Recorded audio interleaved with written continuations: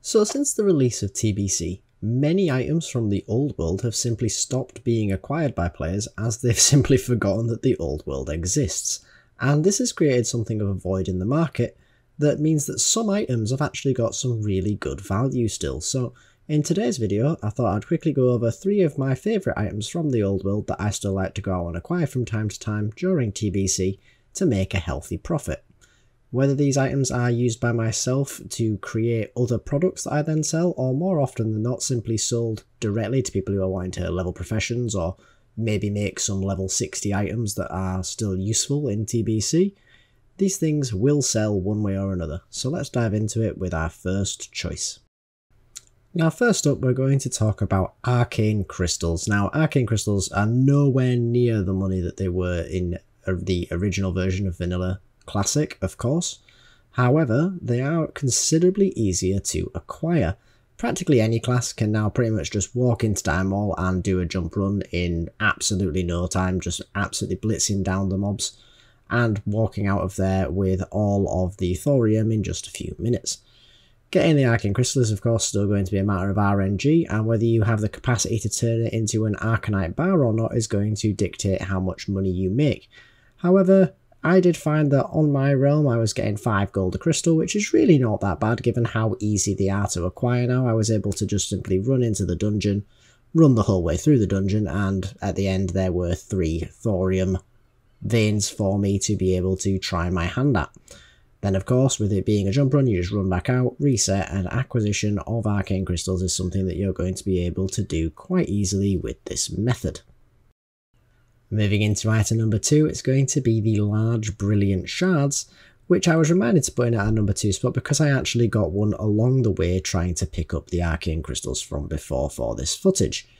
Now, large brilliant shards are going to be useful for anyone leveling enchanting, as well as many people who are wanting to make enchants that are the cheaper alternatives to people who don't want to outlay the money to be able to get the TBC equivalent enchants for their gear. As a result, there's still quite a large market for these, and on my realm they're selling for about 8 gold a pop, which is really not that bad when you consider just how easy they are to acquire, and if you are going on those jump runs, you can pretty much guarantee 2 to 3 of these crystals per run, given the bosses that you can kill along the way, which is incredibly easy to do. Now, that being said, there are alternatives to the Diamond Mall and the jump runs for getting these, with you being able to get them in Stratholme, which is a very common farm done at high levels as well, by people who are mass pulling, such as the paladins that like to pull the entire dungeon, and also in other dungeons such as the latter half of Blackrock Depths if you're having a bit of trouble clearing out the other instances due to the class or gear level that you have available to you.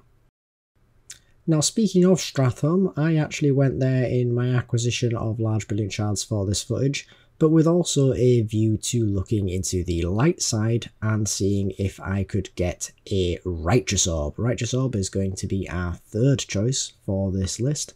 and it is something that is going to sell in and around the 10 gold mark, and is pretty much exclusively at this point going to be used for the Crusader enchant. Now the Crusader enchant is actually favoured by some people at level 70 over its level 70 alternatives. However, it's also going to be used for people who want a now relatively cheap enchant to be able to level with. This is going to have a lot of value for a long time coming because a lot of people do also like to use it as a cheap version of Battlemaster for the heal that it provides when doing old content. The orbs aren't particularly common from the mobs in the living side of Stratholme, however it's not a particularly difficult farm to do and is quite accessible, particularly if you are Horde, with the ability simply to go to Undercity and then wander on over and slowly kill the mobs at your own pace.